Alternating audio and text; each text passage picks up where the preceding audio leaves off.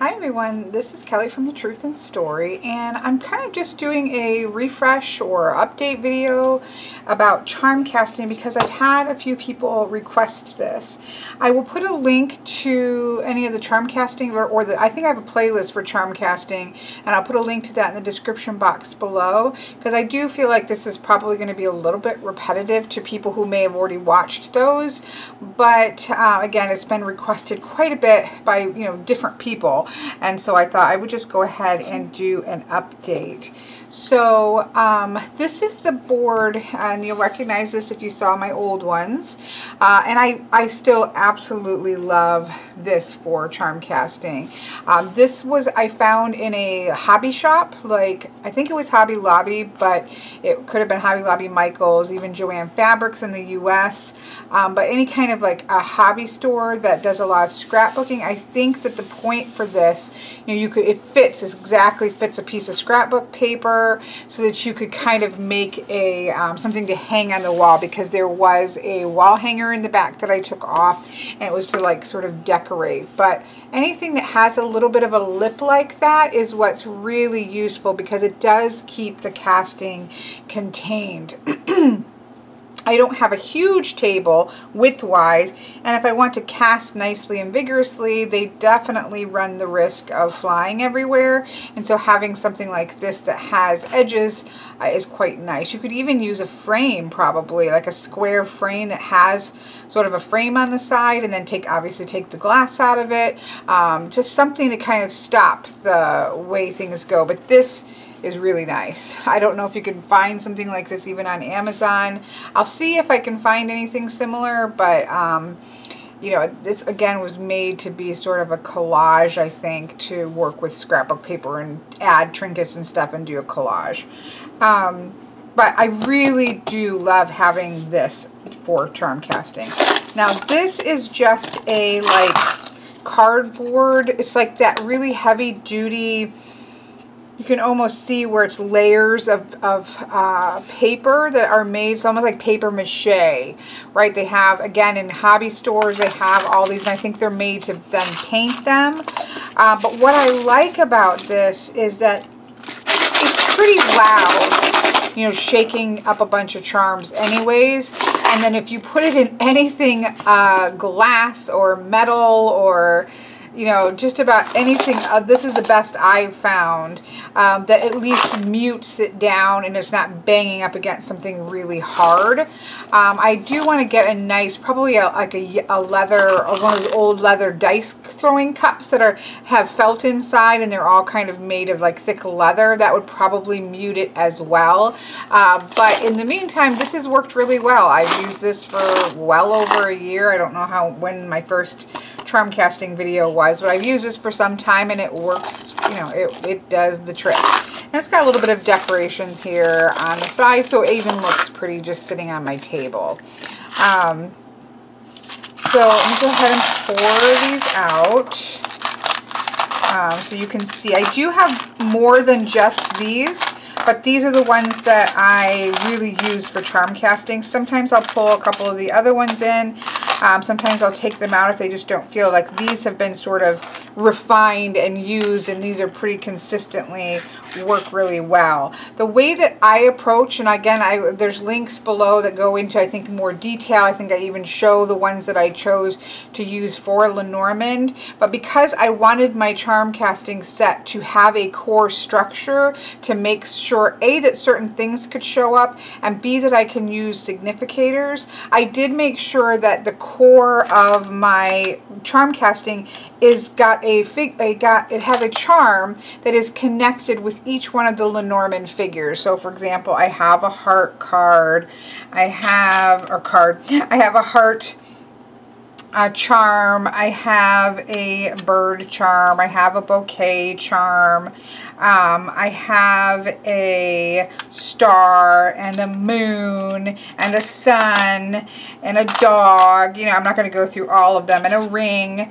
right? So I have, and very importantly, I have a male and a female card here, not card, charm here for significators. I have an anchor. You know, I have all of those basic ones. So I have some, this is my clouds, which I know you could use this for magic and genie and bottle, but I really didn't have anything to use for clouds. And you know how you always see that smoke come up and at first you can't see the genie and all of a sudden it clears up. That's why I used a little genie bottle for the clouds card. And then I have, you know, like I don't have a mouse, but I have poison, because the mouse card for me is very similar to poison. It's, you know, something that's eating away at something. And so I have that, which represents the energy of the mouse card. And, you know, a little letter, which is probably really a purse, but it's, I think it actually opens, yeah. A little letter here for the letter, and so on and so forth. Fish. Acorn is not, that's just because I love it.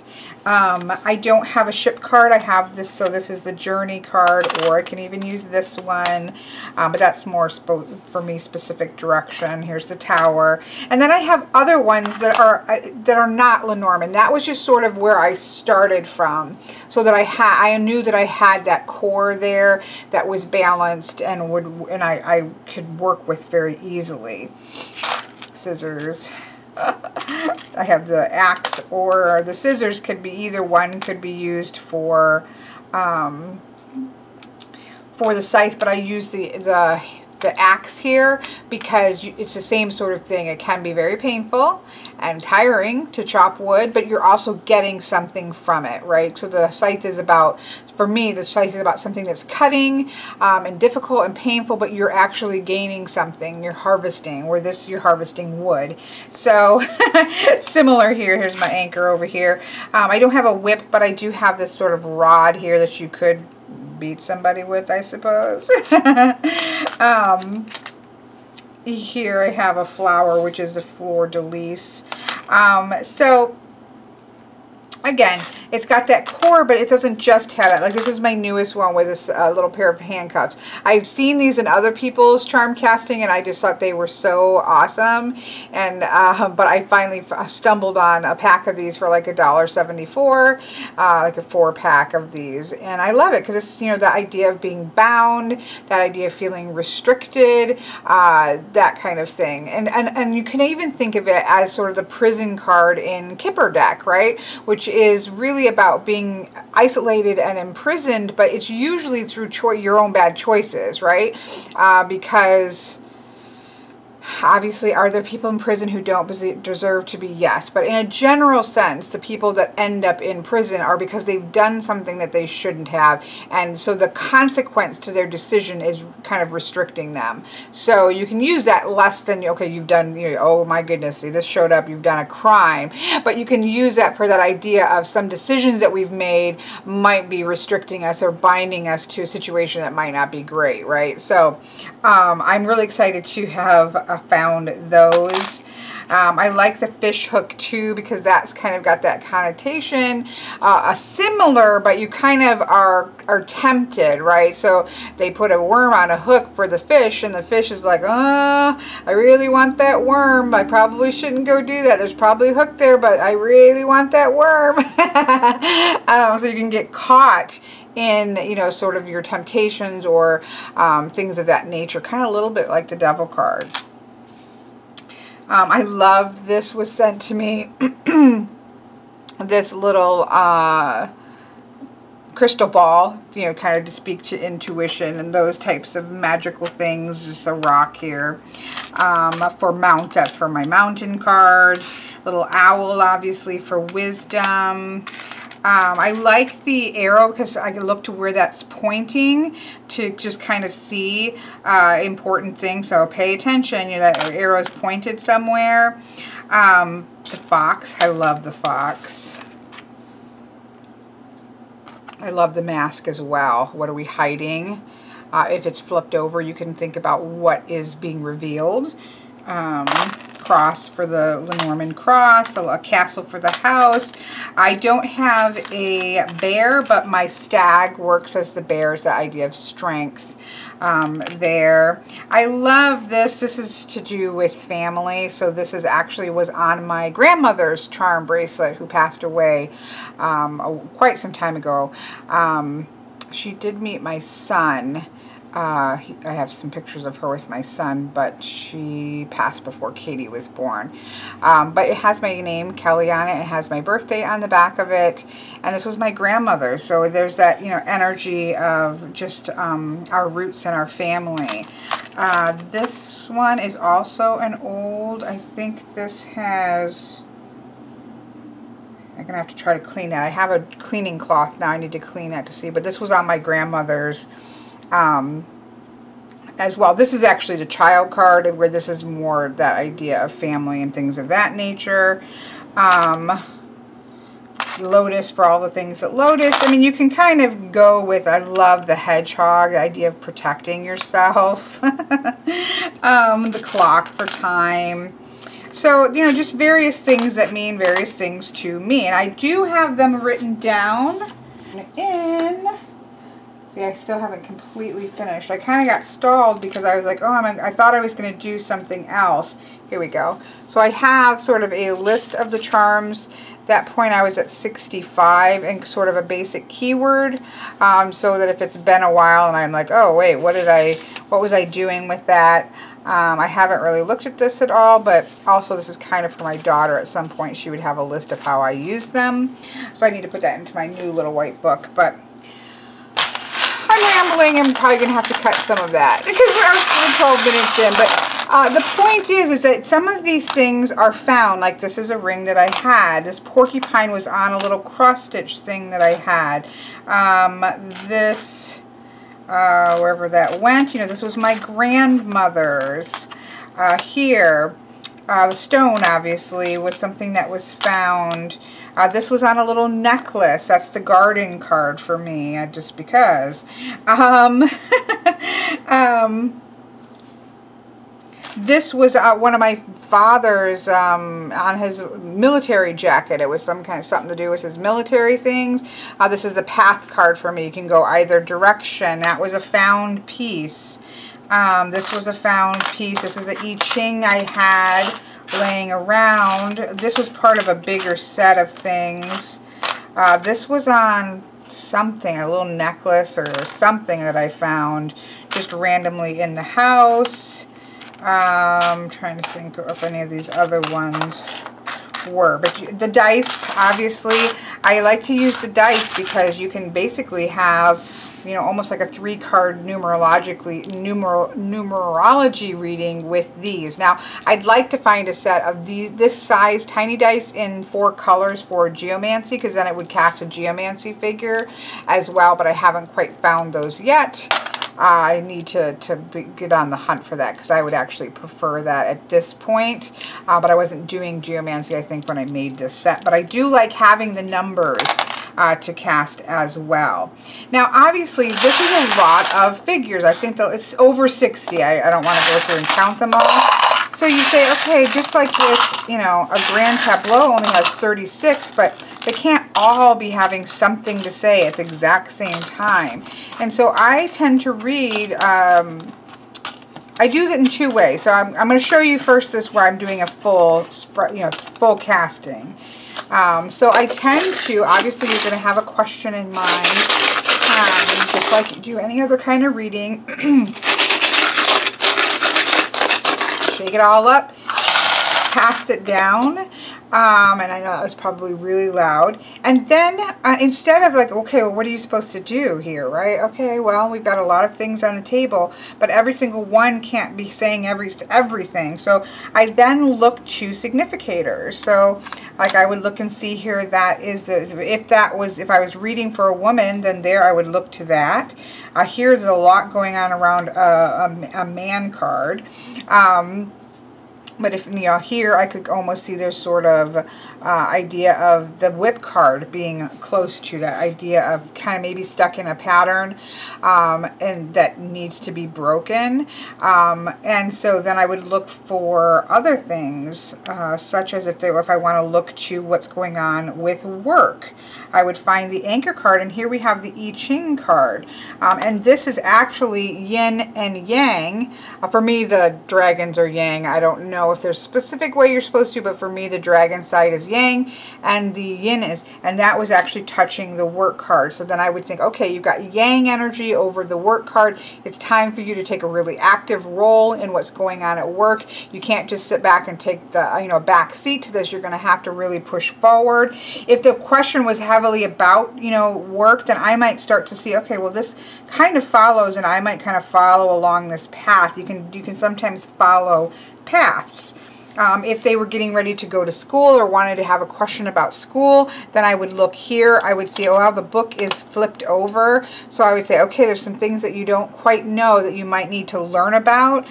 We do have the magic wand over here, that little bit of magic, that little bit of ta-da energy. We do have the rider and the garden, right? So we have something that's going to come to them, usually good news that's going to be coming to them, but it's coming from their connections and the networking that they've done through the garden card. So they want to make sure that they're checking their sources, checking their resources, tapping into people who might be able to help them sort out, because there may be some issues going on with school or training or that kind of thing. So if I was looking at the book, then I might look there. I do generally like to look to this arrow card, and I'm not so much paying attention to where it is, but where it's pointing to. And see, we have it pointing to decision card. This is the path card. And again, it's flipped over, although this one very often is flipped over, so I don't pay as much attention to it. But we have the path card here. There's a decision that needs to be made. That arrow is pointing straight at it. It's even kind of upright and pointing at it. It's like, okay, pay attention. There's a decision, and the 5 dice is next to it with the 5 there, which is a disruptive number. So there are some decisions that aren't clear, and it's kind of, things are really disruptive in that area, and so we're going to have to pay close attention to what's going on. What are the major decisions? And we might talk about that. Okay, is there any major decision oh, it's coming up about work? Well, you need to be active now. It's not a time to take the back seat. Just depending on, again, the question and what we're looking at. If I was looking at the heart card, there's a lot going on around the heart card, but we do have, I'm sorry, I say card all the time, but it's figure or charm. We have the owl actually inside of it, so there's some wisdom needed about the relationship around. We do have friendship going on around it. We do have needing to pay attention to our intuition here, but because we do have the fish hook and the this is sort of a faster journey, so I have this journey, which is the longer journey, and then I have next to it the plane, which is a faster journey upside down. So, and we also have the hook there, so we can think, oh, something's going on here that's kind of slowing down and grabbing on and slowing down this path that you're on. Be careful that you're not being enticed by something that may actually not be good for you or good for the relationship, just depending on the question again. So forth and so on. So then I might look there. It's like, okay, well, somebody's like, well, I'm kind of looking for a new job. A, I would look to the job. B, I would also look to maybe the child for something new coming up, and it's way over here at the edge, and there's not really anything around it. And so I would kind of think about, not so sure that anything quickly is coming up that's going to be new. We do have good luck kind of off to the far, again, away from things. So sometimes where it's at can be something. So if we have the spiral here for me, which is kind of transformative energy, kind of spiraling in and going inward, and it's kind of off and it's not near anything, that may be something you need to tap into a little bit, because we all need to find our center, and if it's way off in left field, literally, that may be something that we need to pay attention to.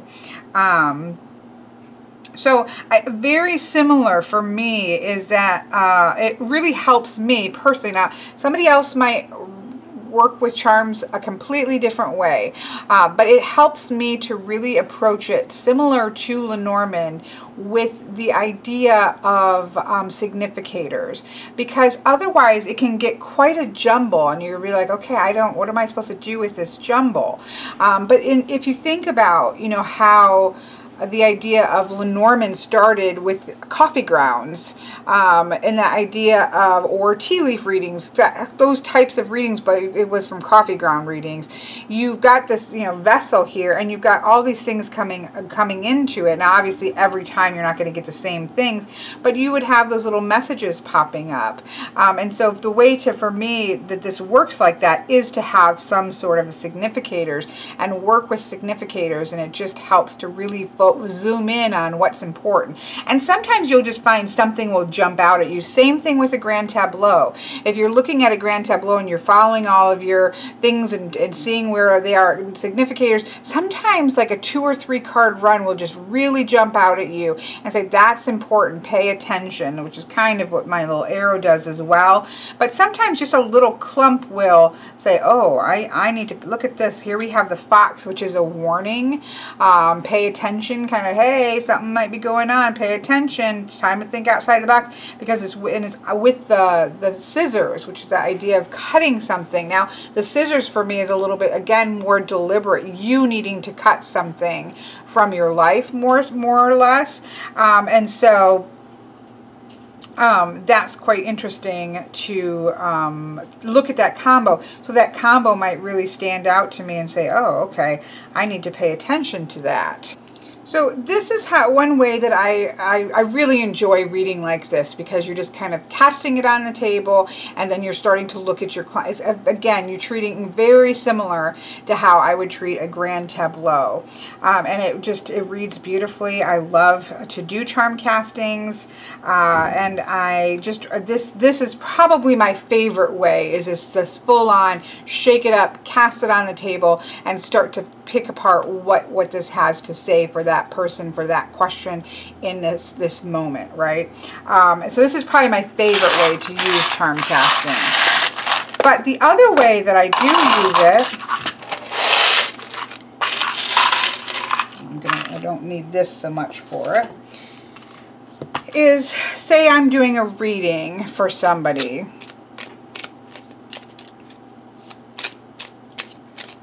Now, I particularly like this in 9-card readings. And you can do this with Lenormand or tarot or anything else of that matter. So let's just say that I'm doing this,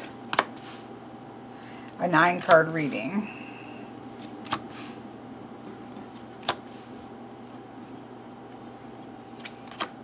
So what I generally would do is I would go ahead and read this reading the way that I was going to, do the reading.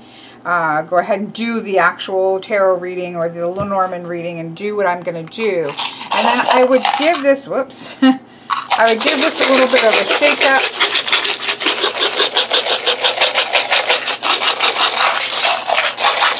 And then I would literally just grab and toss.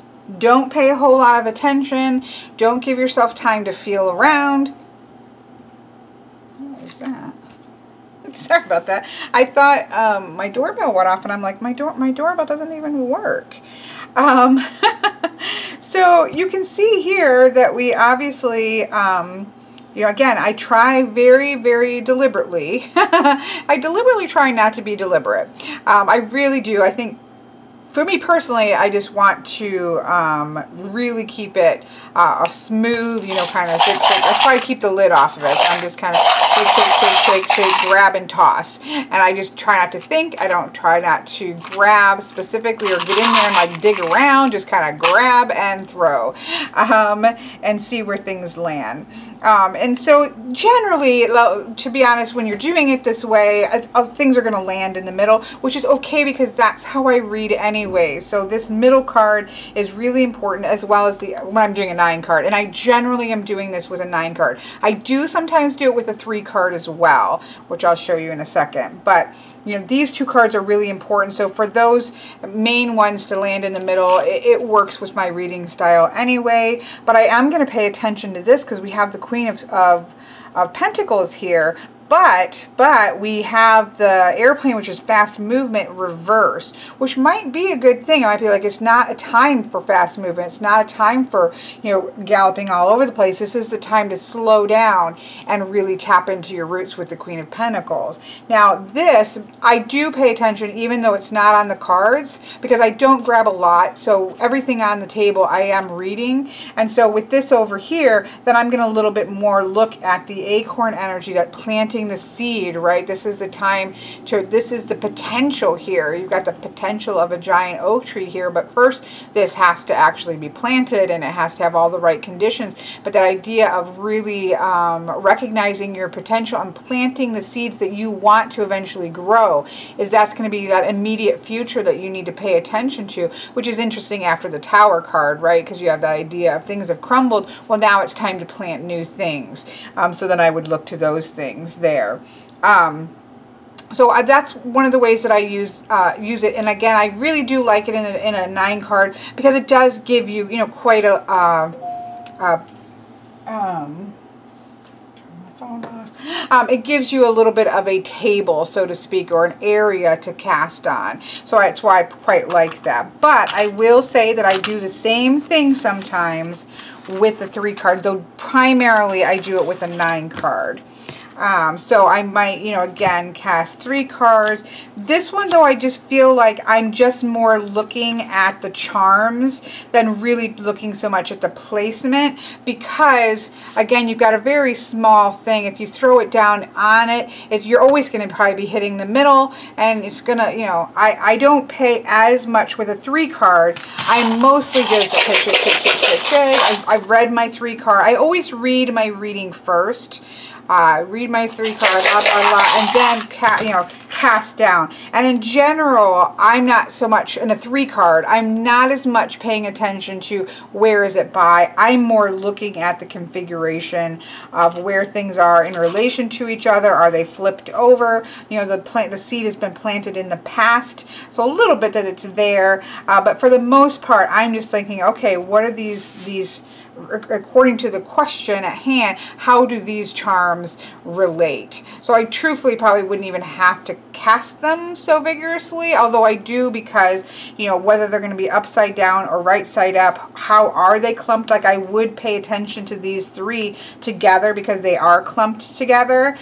We do have a kind of upward motion sweep, and I might think about the idea of fish and the acorn and leading to the flower card, that, like, I might kind of pay attention to that movement of the charms, but I'm not as much paying attention to how they land in relation to the cards. Does that make sense? It's just because it's just a smaller, and I literally would have to plunk it right down here, and it's just going to give me less information than the 9 card casting it and using the what's on what card.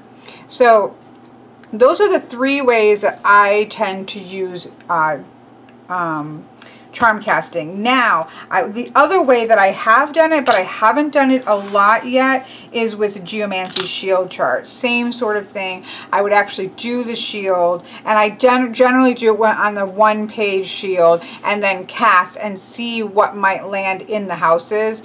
But I'm not going to go into that here because I haven't used it a lot enough to say how I feel about how that works. Whereas this I've used quite consistently for different clients. I need to put them up as a separate option because some people want those. But it's great for gaining clarity. That's another thing. So let's say I've done, you know, a 3-card reading, and I've kind of done the reading. I think, okay, I've got a handle on it, but there's still a little bit of question. Say, okay, I see what's going on, but what do I really need to be focusing on? Like, what's my next step or my next action? You know, then I might grab a few and see, okay, well, what is that kind of clarifying to me about whatever question that I have? You know, I can use it sort of as a clarifying, but a lot of times I just use it just in conjunction with, just for more information. So there we go. I just wanted to do this quick video because again, I've had a lot of questions about how I use charm casting now that I've used it for a while. How do I feel about it? For me, it's again very similar vibes to Lenormand. It feels like it's that same quick kind of way of gaining information that feels very similar. In the way that I read it, it feels very similar to Lenormand. Very concise, get to the point. You don't sit there and really dig into, oh my goodness, well this fish and this is going on and it's got scales and this tail is curved, and you know, I'm not going into digging into details. I'm just like, hey, what does that quickly say to me? When I see that cluster of them together, what is that saying to me in a kind of quick Lenormand-y fashion? So that's just how I approach it. I hope this has been interesting to you. Again, it just takes time. You know, if you want to collect your own set, start by looking around your house and seeing little, you know, broken off necklace pieces that you didn't use, an old tarnished ring, you know, a random little rock that you might have, a charm thing from your grandmother, a little, again, a broken, it was on a string of beads or something like that that was broken, that was just sitting in a little, you know, we all have those little bowls that are full of random things. A key, this is an actual, you know, little key to something. You know, so that's the first place to start is, okay, what do you have laying around that you can pull into your casting set? And then the other thing is to look at like craft stores, Hobby Lobby, again in the US, Hobby Lobby, Michael's, Joann Fabrics, they all have in the jewelry section little charms that, like for example, the scissors. This was a necklace I think that I had at one point. I don't know about the airplane. This came in a little set. It's great when you can find, and again, I always use coupons, so you don't spend, so like for example, I just bought these I got 4 of them and I ended up paying like $1.74. So obviously I don't need 4 of them, but I can give them to friends of mine that I know use charm casting and kind of pass those on, the ones that I don't use. Same thing, I have the lantern here for shedding light on things. That Annika had gotten a set, you know, a set of them, and so she sent me the lantern because she had, you know, more than one of them. Sometimes, again, you'll get sets like this. Where is this and this, I think it was these 3 all came together, and I probably paid $2 for this little set, and yet I got 3 charms out of it. So it doesn't have to be expensive. This was again from something that was broken. That's, you can even see that's a broken necklace thing that I had laying around, and so, you know, these I bought specifically. I think I bought a little container of those, but sometimes you have games. Like I had, at one time I couldn't find it, but I had little dice in a I Ching, my Mahjong tile set, but I couldn't find those because there's even littler and even cuter, but I can't find those. I know I have them somewhere. But yeah, so, you know, look for what you can find and then just start looking for it. And a lot of times in the clearance section of crafts, they'll have like a little package of these on clearance for $1, and you may only use one of them, but they're cheap, right? So that's kind of how I gathered. Now you can get sets of these. People do sell sets of these because a lot of times they'll be setting their own up and you can only get packages of sometimes 6 or 10 or something, and you'll have 10 of each thing, so then they'll sell sets. You can also get like a mixed bags of charms on Etsy and things like that, to just have a big bag of random charms that you can go through and kind of pull out what works for you for cheaper. So there are, you know, there's just different ways to go about gaining a charm set, but it really, I kept track at one time how much I spent on this. I don't know if it's on one of my old videos. I want to say that I probably, because I do have more than this as well. These are just the ones that I really use. And I want to say that I spent maybe between $20 and $30. I don't think 30, but it's been a while. But I think that maybe all together I probably I know I spent at least $20, but I would say between 20. It's like, yeah, I remember thinking, well, it's no different than a deck of cards. And this is like this is a 60-some, maybe up to 70, 60-some deck of cards, because each one represents a card and a meaning, just like a card would be. So I'm like, okay, well, that's not bad. It's something that I'll have forever, and it only just gets more and more wonderful. You know, this is all banged up, and it starts to get tarnished, and it only just gets more yours. So there you go. I hope that this has been helpful in some way. Thank you so much for watching, and I hope that you have a wonderful, wonderful day.